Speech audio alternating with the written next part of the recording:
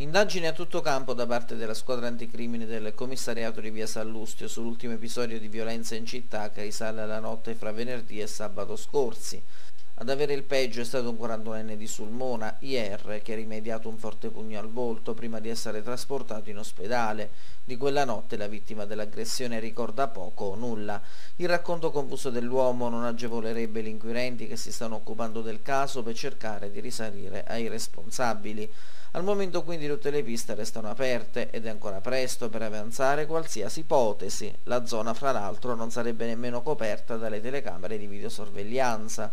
Stando alle primissime informazioni, erano circa le 3:30 di sabato scorso quando il 41enne è stato malmenato nei pressi della villa comunale a Sulmona e lasciato a terra. Soccorso da un'ambulanza del 118, l'uomo avrebbe riportato ferite all'arcata sopraccigliare e allo zigomo con un referto di 28 giorni che spinge gli inquirenti ad indagare.